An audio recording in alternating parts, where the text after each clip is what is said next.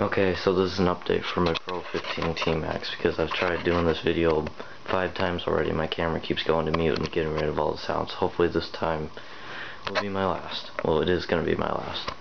But, thankfully, I got some much needed parts from Morganko on the Traxxas forums. And so I only need a few more things to complete the max.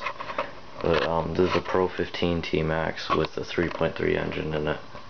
And it's been down for about a year because I was going to do an electric conversion and got rid of a bunch of parts and then decided that I'm going to keep it as nitro because I got a new engine.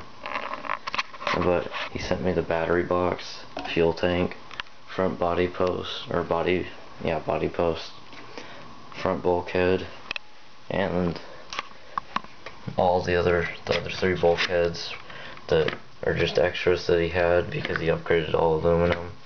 Rear body post, all his hinge pins, and that's basically it. And it has helped me out a lot because now I'm that much closer to this being done. Because the only stuff that I really need now is the pins, the axle pins, and 14mm hexes for the front, just 2 for the front. I already have the rears. Let's see here. A new receiver because the wire is broken. Bearings for my engine because the bearings are shot. Actually, I'll get them for free because I'm supposed to send the engine into Traxxas. I need the forward only gear in this and servo mounts for the steering servo. That should come up to about $40 at the most. So, not even $40, but I'm on a tight budget, so it might be a while. But, yeah, that's basically it. It's an S-maxx right now because the front differential needs to be trimmed and I don't have anything to do it.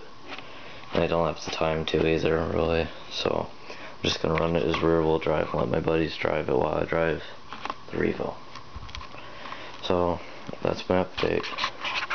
And, it should be running in a month to 2 months tops.